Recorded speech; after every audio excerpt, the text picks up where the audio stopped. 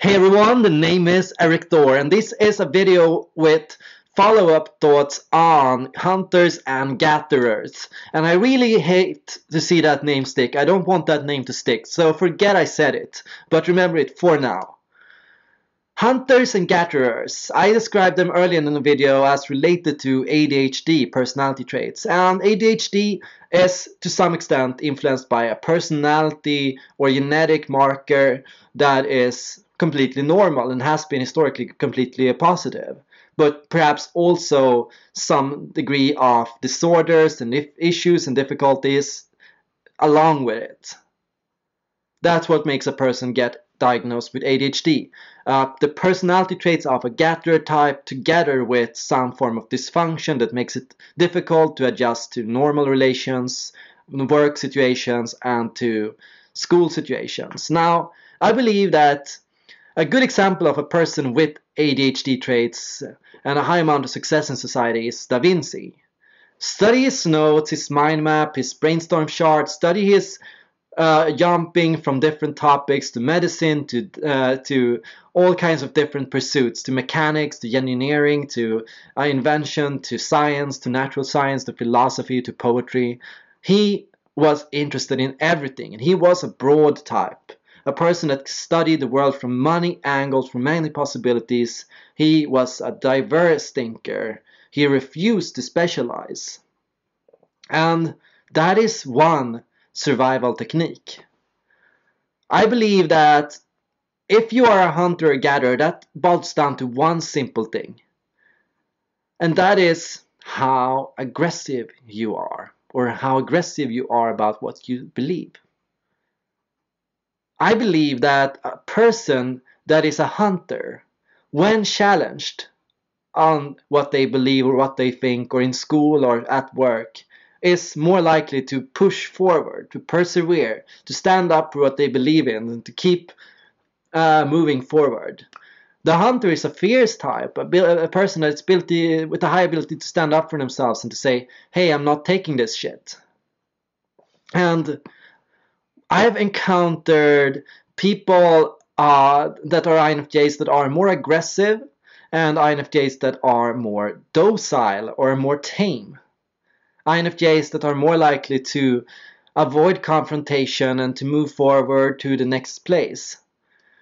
And I think that is at the center of it all. A person that is less aggressive is going to be more like a gatherer, more broad, because instead of following through on a confrontation, when confronted, they are more likely to seek another route. Okay, this path was blocked. I'll find a new one. Okay, this was as far as I got here. Now I create a new one. Okay, this was how far I got here. Now I create a new path.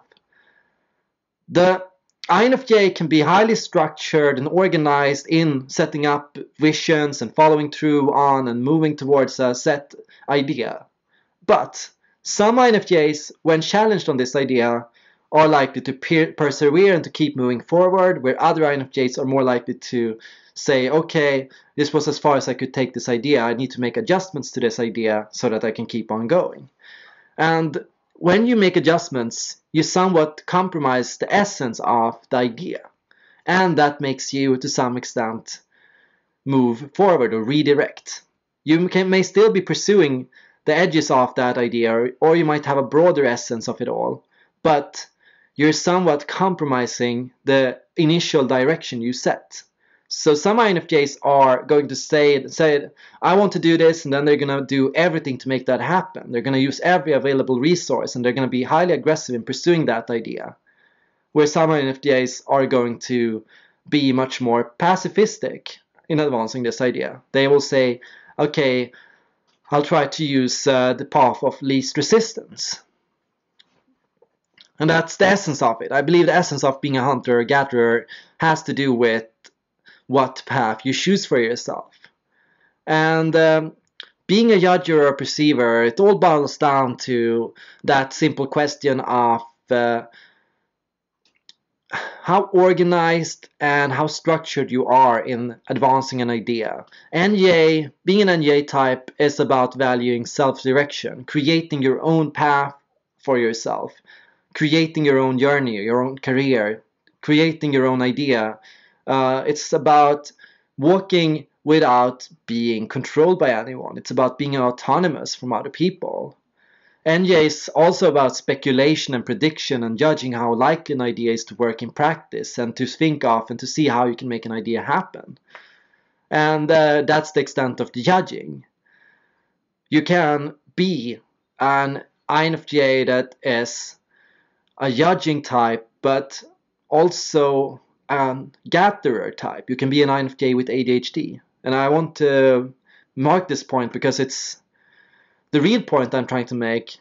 And this goes to the ENFPs and the ENTPs I met.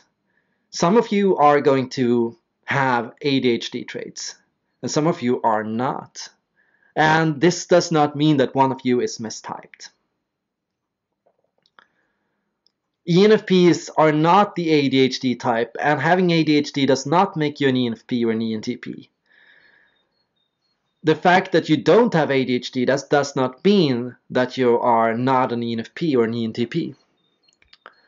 You can be a disciplined and fierce ENFP or ENTP, and I've seen several, I know several very well.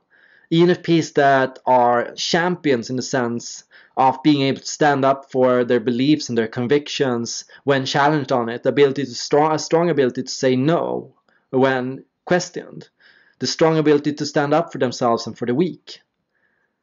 That is a quality that a lot of ENFPs possess that I admire highly. Now, I believe there is a lot more to do when finding out what this trait is. And this video is just a starting point, but I hope it can provide some additional perspectives and higher understanding. That's all for today. Thank you all for watching. What the fuck? Worst ending ever.